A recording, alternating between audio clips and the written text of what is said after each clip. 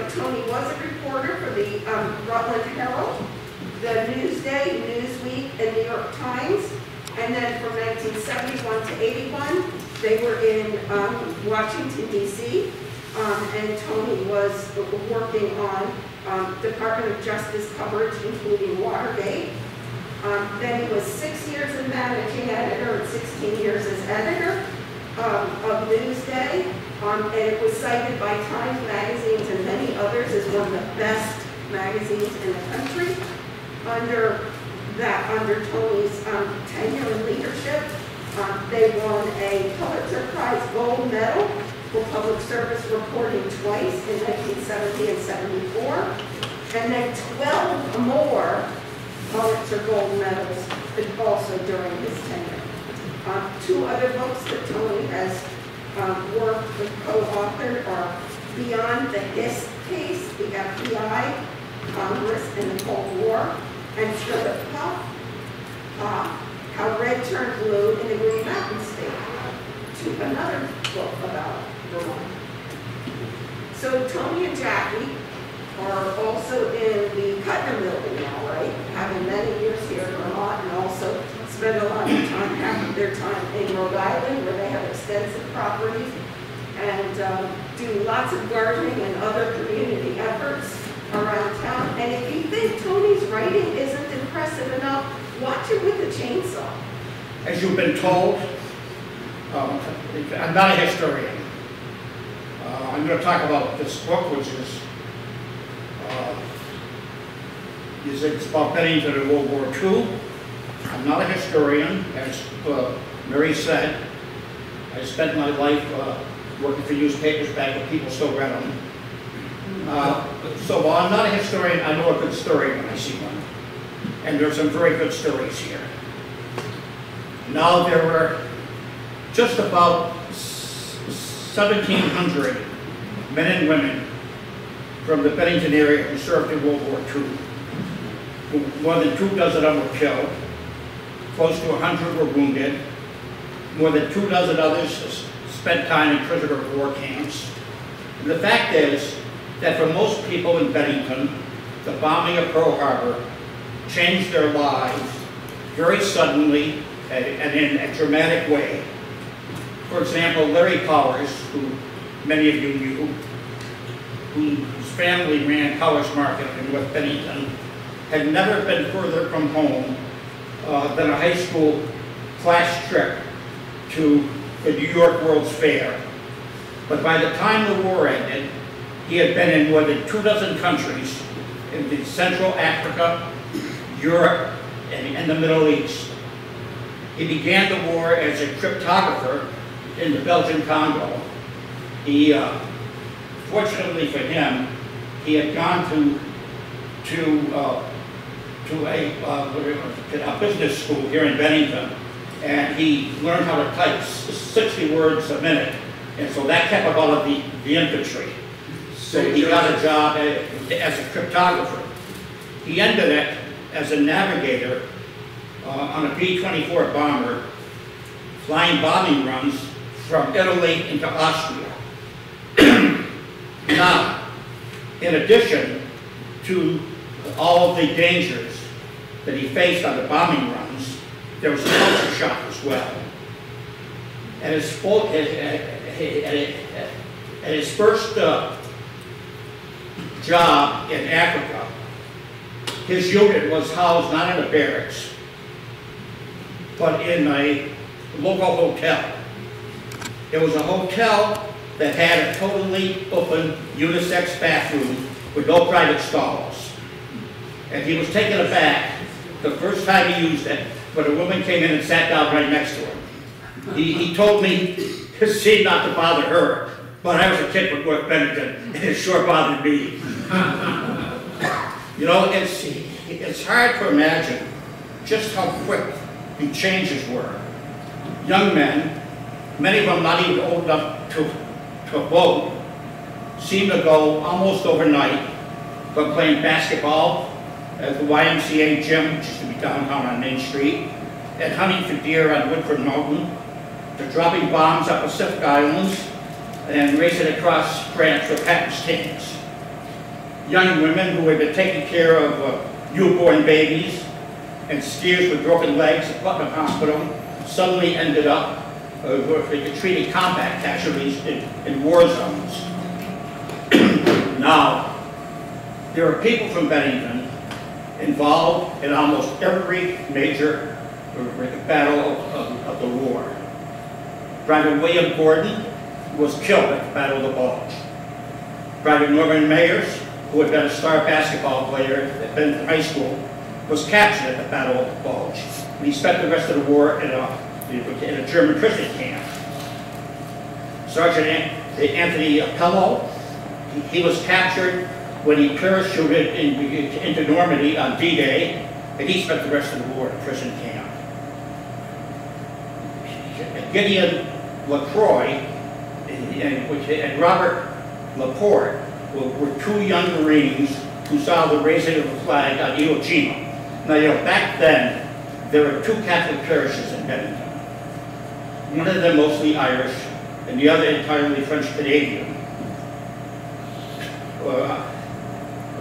People like Laporte and LaCroix, who went to the Sacred Heart School, were taught by French-Canadian nuns, and they spoke French in the classroom.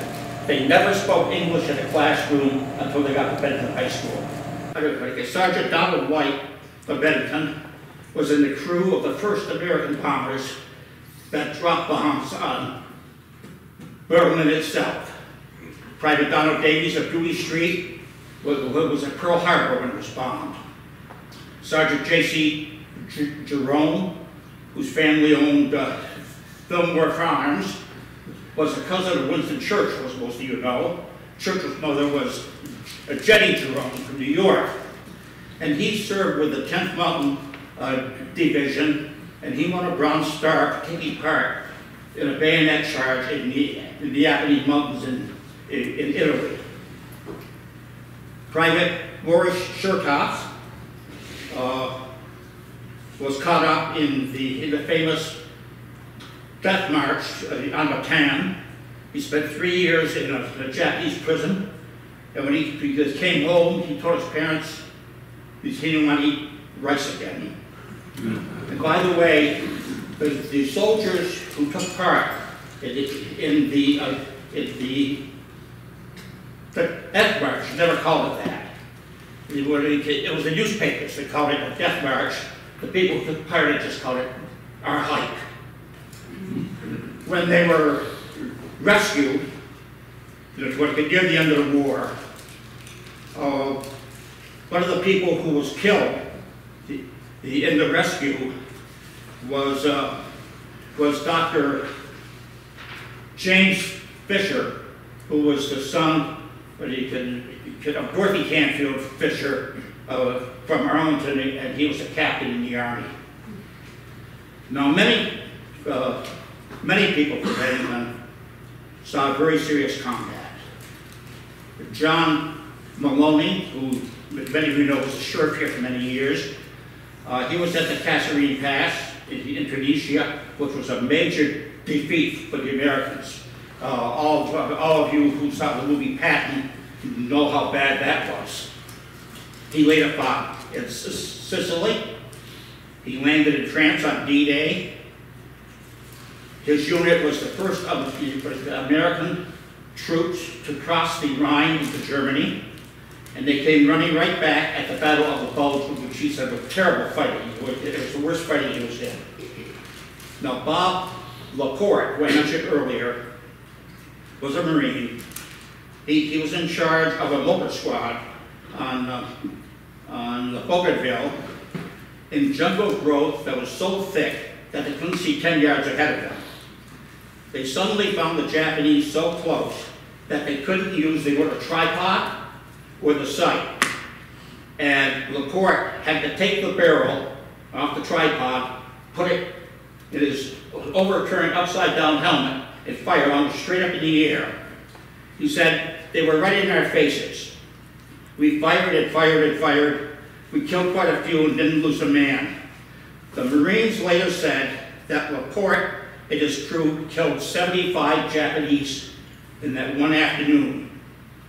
So you had a person here from Bennington, killed 75 Japanese in one day, came home, ran to the local bus station across the street, and became better known for what his family said were making mean apple pies.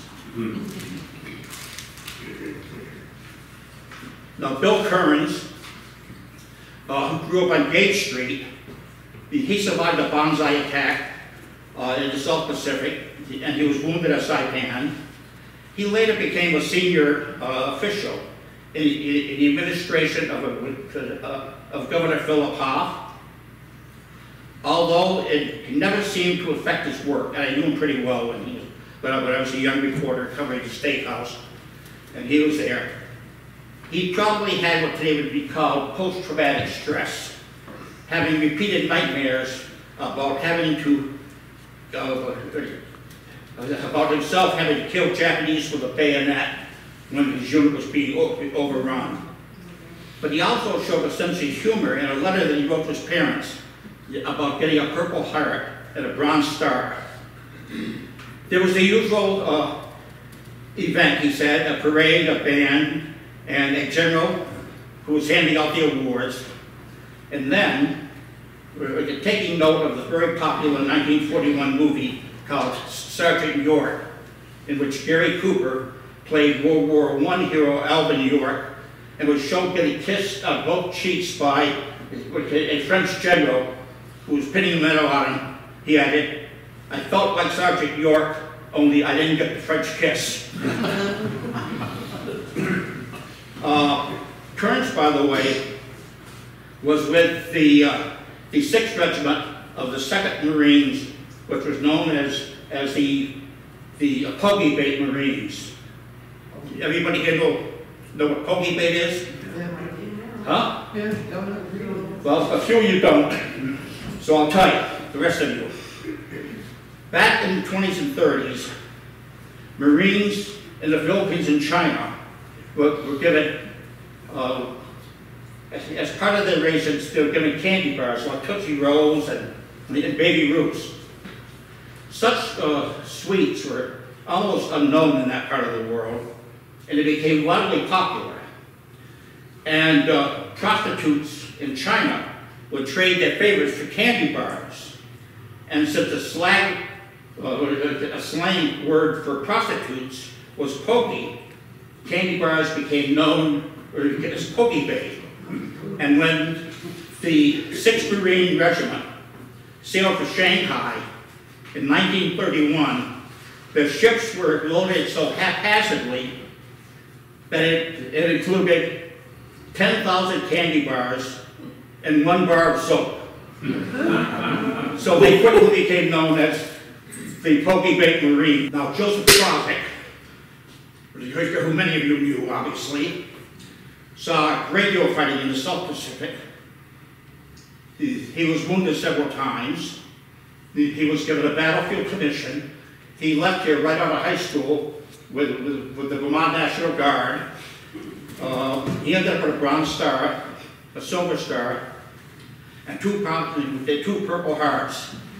He later said the worst thing about fighting in a jungle was that you were always hot and dirty and could never take a bath in streams because the mosquitoes were so thick. It's hard to explain, he said, but you live like an animal. And Robert Southville was a prime example of how people could go very different ways in the war because of a simple luck of the draw. He and his high school friend, Victor Racio, enlisted the same day, and they trained together as aviation mechanics. They switched to pilot training on the same day, and they got their wings the same day. But Southville was then sent to the war in the Pacific, and Racio was sent south to Louisiana. Southville, who was married to Geraldine Marro, whose father ran Marro's shoe store down on North Street, he piloted a B-24 Liberation bomber that had both her name, Geraldine, and a set of shark's teeth painted on the nose. He flew 58 bombing missions and risked being shot down 58 times. Graziel spent the entire war flying airmen training to become navigators on night flights so they could practice night navigation skills. He dropped no bombs anywhere and was never shot at. Now, for a long time, many people who had been in the war wouldn't talk about it. My own father, who was in the Army for more than 4 years, most of it in the South Pacific, only told us one war story ever. He said, "I dug the deepest foxhole on Okinawa." That began changing in 1998 when Tom Brokaw did a book about the war called The Greatest Generation. And that caused many veterans, most of them were already in their 80s by then, to begin talking about their experiences.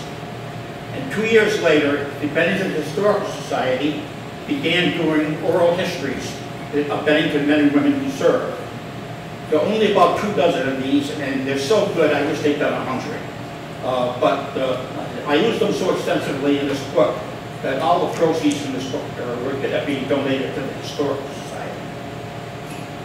I found the interview with James Marro to be especially engaging. He and his brother Joseph were identical twins who seemed to have been very, very quiet young men.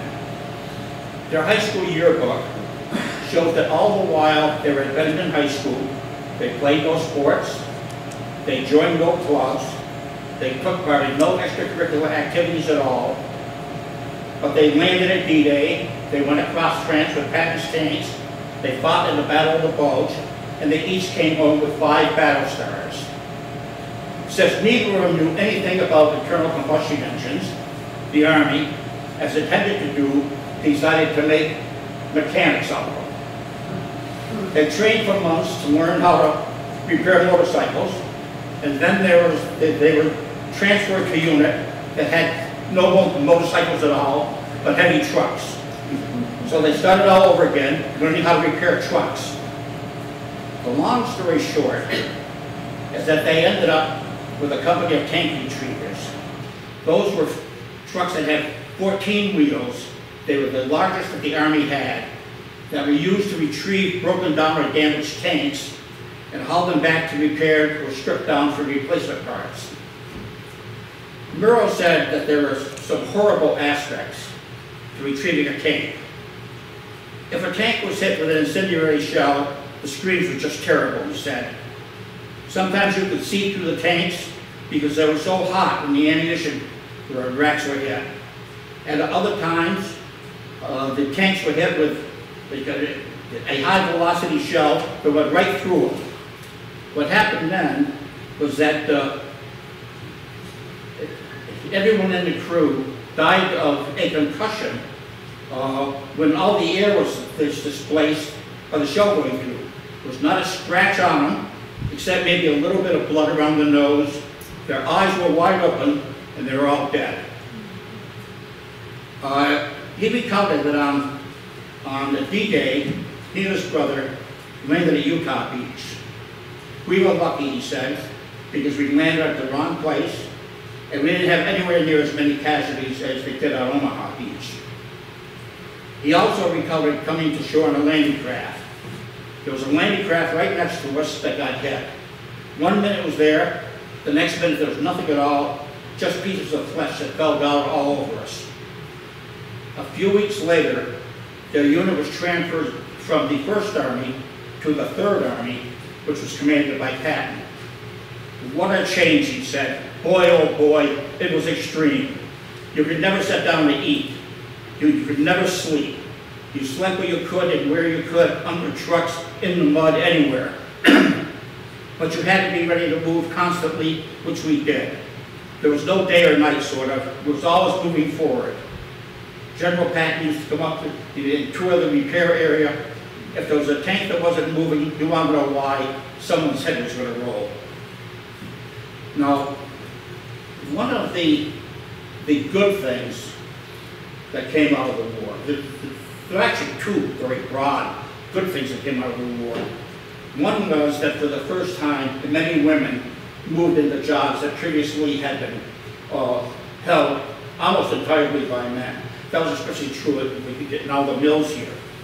The second was the GI Bill, which allowed millions of people to go to college who never would have in the past.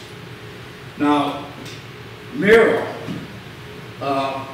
seems to have collected every dime of GI Bill money that he was entitled to. He first was accepted at the University of Oklahoma, and he enrolled there. His first week on campus, his counselor asked him what the hell he was doing out in Oklahoma when there's such a good college in his hometown. Well, that's for girls, Marro told him. No, he was told. Bennington had always had a few men, mainly because they needed them for drama and dance. And he could save himself a lot of money, he was told, and travel time if he enrolled there instead, so Marro did. There were two other men in his class. One of them was Alan Arkin, who all you know became a movie star. Marro first got a degree from Bennington, then a master's degree from North Adams State College. Then he went to France. He studied painting at the University of Paris. Most of the people I've written about in this book are dead now, and in some respects, I'm sorry, I didn't do it 20 years ago. But Bob Salzfeld, who I mentioned before, is 100 years old, and he's living out at the Brookdale Center. Margaret Lilly, who most of you know, who served as a Navy wave and went to school on the GI Bill, is 98, and she's at the Veterans Home now. And Gideon LaCroix, who may be the last person still alive who saw the raising of the flag at Iwo Jima, is 98 and living in Arlington. LaCroix took part in fighting on Guadalcanal, Guam, Bougainville, and Iwo Jima, and he was asked by his commanding officer to stay with the unit and become part of the Army of Occupation of Japan. No thanks, Gideon told him. There's only one place I want to go, and that's home. Thank you.